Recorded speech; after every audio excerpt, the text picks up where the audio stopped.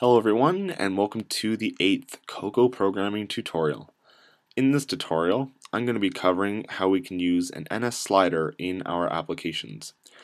So an NSSlider is quite basic. You just simply grab a knob and you slide it either left or right, and if you slide it right, then you're probably increasing some value, and if you slide it to the left, you're probably decreasing the value. So if you want to look up kind of an example of this, if you have iPhoto on your Mac, which I think everyone probably does, then you can go ahead and open that, and you'll see that at the bottom of iPhoto there's a nice slider that adjusts the thumbnail sizes of your images. So if you slide it to the right, it makes your images larger, and if you slide it to the left, it makes your images smaller. So that's a basic implementation of a slider. You basically are changing some values as you slide the slider. So anyway, that's what we're going to be learning about in this tutorial. Quite simple. And all this application is going to do is, as we slide it, we're going to be updating a label to represent the integer value on our slider. So just a basic implementation of a slider. So what I have set up so far in this class is garbage collections on. I've added a slider Objective-C class, pretty simple. We all know how to do this by now, and if you don't, again, it's in previous tutorials. And I've also added my object of the slider class to my workbench. So that's pretty much all we've really done so far. So now let's just add the elements that we want for this tutorial. So we want a label, and that's just an NS text label, or NS text field, sorry. And so we got that, and now we also want a slider, and this is an NSSlider to be more specific. So the top three, any of these top three sliders here are perfect for what we're trying to do. So just go ahead and drag this on, and we can go ahead and drag this out if we want, and readjust it. So anyway, as you can see, we have our slider now. So let's look at some of the few things that we can do with our slider. So go ahead and select your slider, and in the Attributes Inspector you'll see quite a few things under our slider section here. So we can change the style of our slider, and this might be surprising, but you can make your slider circular. So even though this doesn't really look like a slider, it's still considered an NSSlider. So if you've ever used things like GarageBand, I think older versions of GarageBand used to have this anyway, but it's basically a knob that if you go left to right, it is like turning the dial. So it's similar to like if you had a guitar amp and you were adjusting the treble or the bass. It's kind of the idea of this circular slider. So that's how the circular slider works, but we're going to be mostly focusing on the linear one. So the linear one is probably more familiar to people, and it has a few options or a few things that you can change. You can change the tip marks, like tick marks just are little lines that or dashes that represent how far you are or whatever. So you can change whether they're above or below your slider. And to actually show the tick marks, you just put in some number of tick marks. So you can say 11. There we go, now we have 11 tick marks on our slider. You can also set it so that only when you move the slider, it will only jump between these tick marks. So that means that, you know, if you're at 1, or if you're at 0 rather, and you set the tick marks to be 11, then you would be incrementing by 10 each time. So you go 0, 10, 20, etc., all the way to 100. So that's the idea of tick marks. They just kind of represent, it won't fluidly move, it'll jump between different levels of tick marks, I guess you'd say. So anyway, we're going to disable tick marks for this tutorial though. And now we're back to our little circular slider. And you can also see that there's a minimum value and a maximum value, which are just, if you have the slider all the way to the left, it will be 0, and all the way to the right will be 100 in this case. And again, you can change these values to whatever you want. So there's also the current value that it's at would be 50 in this case, which would put it right in the middle, as you can see. And you can also adjust this, and it will change wherever the slider knob is. So anyway, that's the general idea of how a slider works. So anyway, let's get into the code now of actually programming what we want. So when we move this slider, what we want is this label to change to get the integer value of this slider. So wherever the slider is, we want to get its integer value on its scale. And then we are going to set the label to be equal to that value. So since we have Xcode 4, let's go ahead and use our assistant editor. And again, you can put this directly in code if you don't have Xcode 4. But anyway, since we have Xcode 4, we may as well try some new features. So go ahead and hit your Assistant Editor button right there, and you'll see that we get our file right below our interface builder. So if you don't have the correct file, you can go into the jump bar and select basically where this header file is, and it should give you all the header file options that you can use. So in this case, we want to use our slider.h, and we just double click it, or we just click it like that, and that's what we want to do. So now that we have our slider.h file open, this is the new Objective-C class that we added. Now we can freely add the elements that we want.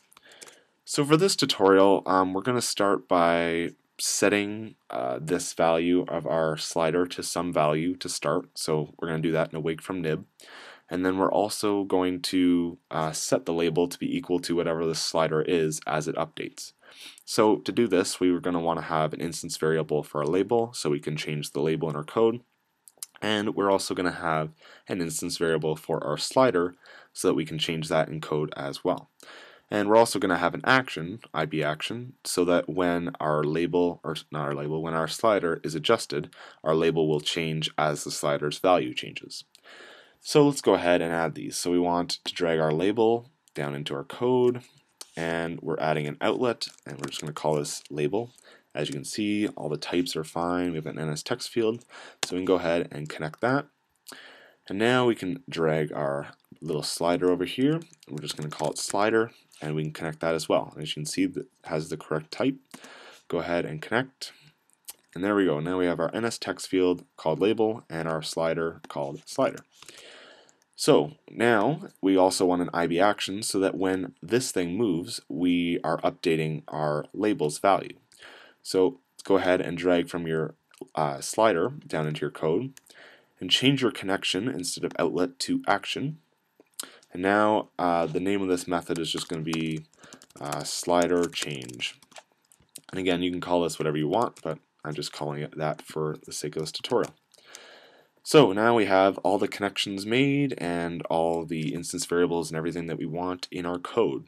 So now, of course, we just have to say to slider.m what we want to do with these different things. So again, slider.m is our implementation file, and this is where we implement all the different features that we're going to have. So again, like I said, we want awake from nib to set some default value when we start up our program here. So we're just going to say void awake from nib. And in awake from nib, we're going to be setting our slider, and we want to set it to an integer value of something. So we're going to use set int value, and we're just going to give it a 25 to start here. And we're also going to set our label, and we're going to also set its int value. And you don't always have to use set string value for these, and I'll talk a little bit about why that is in a second. But just go ahead and say set int value. And we want to take the integer value of our slider. So just say slider int value, like so. And now our label is going to be set to whatever the value of our slider is, which is obviously 25. So I just want to quickly cover where all these set int values and set string values and int value, string value, all these things come from. And they come from the NSControl class. And just if you really want to get more information, I'd highly suggest going to your help menu and going to documentation and API reference, and then you can type in NSControl. Just type it in and you'll see it brings up the NSControl class, and it gives you all these different methods. So essentially, all the Cocoa objects, or I shouldn't say all, but most of the Cocoa objects that you bring in, such as labels and sliders and a bunch of different things, they all stem from what is known as NSControl. So NSControl is a superclass of all of these different, NS sliders, NS text fields, etc. And what NSControl gives us is all these set int values and set string values and all those things. So generally, anytime you want to set some kind of integer value or a string value to any of your Cocoa buttons or whatever you're talking about, you can generally use one of the NSControl methods, which is what we're doing here. Set int value is from NSControl, int value again is from NSControl, and NSControl has a bunch of other different methods in it as well. So highly suggest checking out NSControl because you'll notice that most of the objects we use stem from NSControl, so we can use all of its methods. So that's just a nice little note, and yeah, again, I highly suggest looking that up just because it's a good reference. So with that out of the way, we can also, again, this is in our slider change method, so this will update whenever our slider value is changed. So again, we want to be updating our label for this. So again, we're just going to say label set int value, and we're just going to be taking the slider value, or int value. So there we go. Now we've got that all set, and now our program should work as intended. So let's go ahead and run this. And once it's done compiling, we get our little window here. You can see that our set int value is working properly. We started at 25 and our slider is at the 25 spot. And now you'll notice that if I click to different areas on here, our slider adjusts and our label adjusts as well. But one thing you'll notice is that if I move the slider like this, the value isn't updating as I move the slider, which we kind of want to happen because it just makes it look nicer, and you'll see that it doesn't actually update until I let go. So when I let go of the slider, then it updates, but not until then. So how can we change this? Well, we could do this in code, but we can also do this with Interface Builder, which I'm going to show you. So you can go back to your main menu.nib file, go ahead and click on your slider, and you'll notice under control, and also I should point out that you can see that any of the attributes that you have here are actually coming from the class hierarchy that it's in. So since our slider is our slider inherits from the NSControl class, which inherits from NSView, you can kind of see that our attributes inspector is actually just kind of taking the subviews from, or the class directory, I should say, of the class hierarchy of all these different buttons or different objects that we put in. So you can see we have our slider, and then our superclass of that would be NSControl. And as you can see, it gives us all the options that we can set directly with NSControl. So in NSControl, there's actually an option to set whether it will update continuously. So if we check the continuous button in our slider, you can see that now this will enable, when the slider is moved, it will continuously send the slider changed method or message to our slider class. So essentially, when the slider is moved, it will continuously update, or will keep calling its slider changed method. So with that already set, we can go ahead and run this again. And again, all we did was just check on continuous, and now you can see that when we move the slider, the value is continuously changing as we move from one end to the other. And you can see the lowest value we have is 0, and the highest is 100, like we set in Interface Builder. So anyway, that's basically all I want to show you in this tutorial. Pretty simple, but it's an important thing to know. So anyway, that was lesson 8, and if you have any questions, please leave your questions in the comments below. Please subscribe to the channel, and I appreciate anyone who's clicked on the odd ad for me. It really helps out. So anyway, just if you have any questions, again, leave them in the comments, and I'll see you next tutorial.